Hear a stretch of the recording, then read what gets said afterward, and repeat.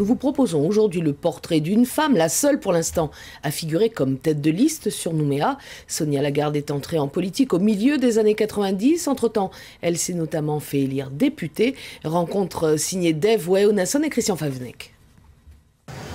Ces lieux d'échange, Sonia Lagarde en raffole. Après 19 années en politique, pas question de déroger à la règle. Le rituel reste le même, faire son petit marché. Des légumes par-ci, quelques fruits par-là. Madame Lagarde veut rester une femme comme les autres. J'adore cet endroit parce que c'est un lieu de convivialité. C'est là où on revoit des gens et où on voit du monde. Et puis moi, je suis une femme tout à fait normale. Donc je fais mes courses, je fais la cuisine et j'aimerais bien qu'il y en ait plus dans la ville comme ça, de lieux de convivialité. Et le marché n'est pas le seul endroit qu'elle affectionne. Sonia Lagarde aime à le dire, Nouméa a été son terrain de jeu.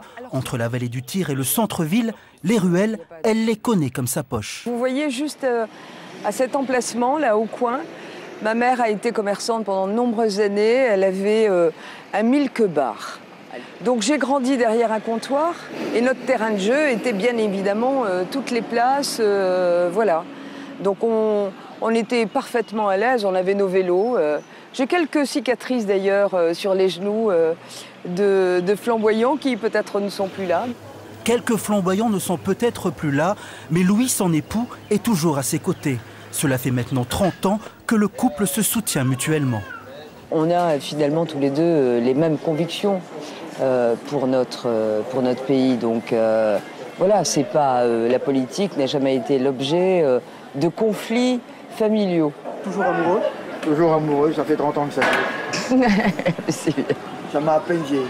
Voilà peut-être la recette de Sonia Lagarde, rester passionnée dans ses engagements et surtout ne pas oublier ses racines pour toujours rester solide.